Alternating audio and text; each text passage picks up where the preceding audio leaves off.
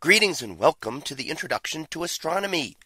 One of the things that I like to do in each of my introductory astronomy classes is to begin the class with the astronomy picture of the day from the NASA website, that is apod.nasa.gov/apod. And today's picture for December 1st of 2022. Well, it is titled Artemis 1 Flight Day 13. So what do we see here? Well, in the foreground down toward the lower right is the Artemis 1 craft, part of the Orion spacecraft mission to travel to the moon. And this is when on November 28th, which was day 13, that this mission reached its maximum distance from Earth. And we can see Earth off in the distance there.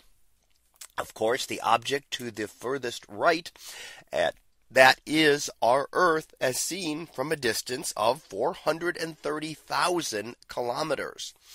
And that was again how far away it was from Earth. And at this point it was about 70,000 kilometers from our moon. Now we note that the moon still appears bigger because we are much closer to the moon here. We are 6 times closer to the moon. And the moon is about 1/4 of the size of Earth. So we're still closer to Earth than their relative size, closer to the moon than their relative size differences. So the moon is going to still appear a little bit larger in the sky because it is closer. Now, this has been a test of the Orion spacecraft that can eventually take humans back to our moon. So this was a test run to fly close to the moon and then travel out in a very much further orbit, look back, and now head back to our moon again. It's going to have a second flyby of the moon coming up in a few days. And then it will be returning to Earth, and splashdown is scheduled on December the 11th.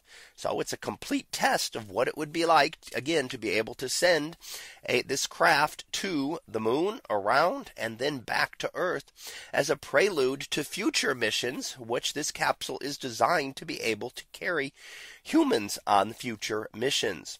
So it could be, again, another landing on the moon, which has not happened now in just nearly 50 years since the last Apollo mission in December of 1972. So that will celebrate its 50th year anniversary this month, and that was the last time that human beings actually set foot on the moon. Now we've continued to explore the moon through other means, but even our closest neighbor can still be somewhat of a mystery to us in understanding all of the details. We've collected samples from the 6 regions where the Apollo missions landed. We've done complete mapping of the surface, but still a detailed study is still something that could teach us new things about our nearest neighbor in space.